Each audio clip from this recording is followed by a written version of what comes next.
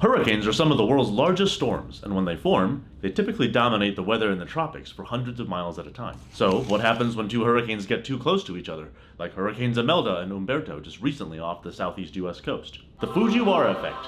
The Fujiwhara? The Fujiwhara Effect, named after Japanese meteorologist Sakuhei Fujiwhara, who published this paper in 1921 in the Quarterly Journal of the Royal Meteorological Society, describes how tropical cyclones behave when they interact with each other. Simply put, if two hurricanes get close enough, they start to feel each other's circulations and can begin to pull on each other. If conditions are right, the two hurricanes can rotate or orbit around each other in a sort of atmospheric dance. A good rule of thumb is about 1,400 kilometers apart, but ultimately it depends on a number of factors, including how large each storm is relative to the other. But hurricanes are territorial loners. When they get too close to each other, one storm's upper-level outflow will directly conflict with the other storm's outflow. Whichever hurricane's outflow is stronger will tend to dominate and then shear the other storm. And because hurricanes hate vertical wind shear, as we've discussed in past videos, they generally want to be left alone and not get too close to another hurricane's outflow. So more often than not, during a direct cyclone interaction,